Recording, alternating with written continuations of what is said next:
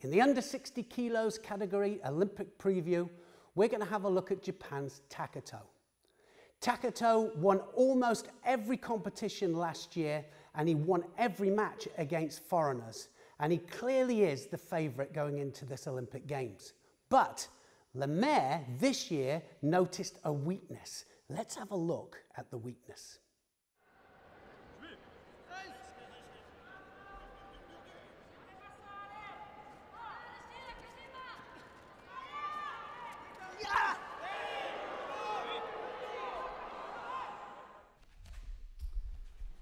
Takato can throw from so many different directions, and Lemaire, his tactics here was to get round the back. He likes uranagi.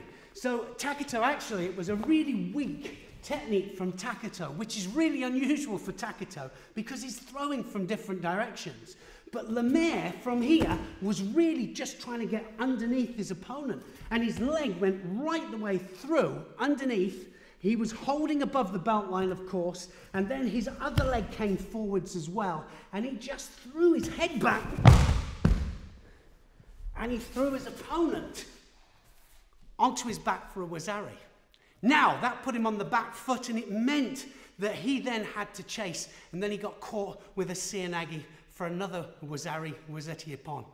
Unusual for Takato. He's going to go to the Olympic Games as a favourite, but is this his weak point?